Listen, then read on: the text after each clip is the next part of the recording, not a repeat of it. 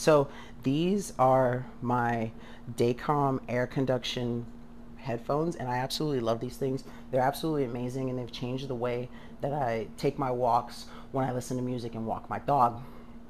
It's absolutely amazing. I love the shape and design. It fits really well over your head, and you put them on, and it causes absolutely no discomfort.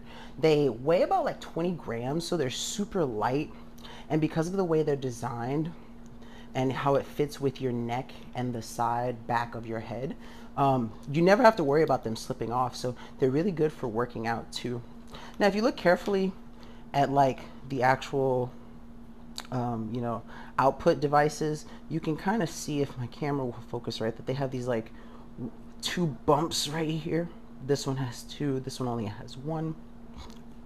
The one with the singular one, that's for power, and also if you hold it, it will allow you to connect to your phone via Bluetooth.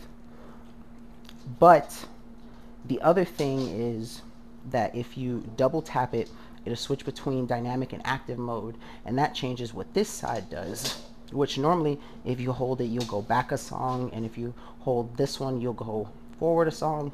But when you're in dynamic mode and you press them, it simply increases the volume, and so those profiles change what it does, and it makes it a very versatile headset, whether you're using it for a walk or for a workout.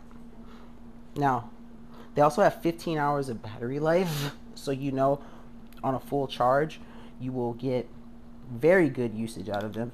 And then also at the bottom of the main one, the one that has the light, it has a protected USB-C port.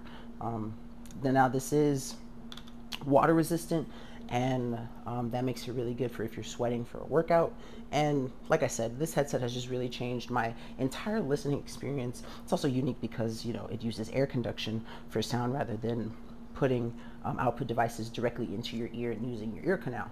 And that just, you know, adds to the innovative, cool technology of this headset. So if you're interested in this, excuse me, this is definitely one that you're going to want to check out.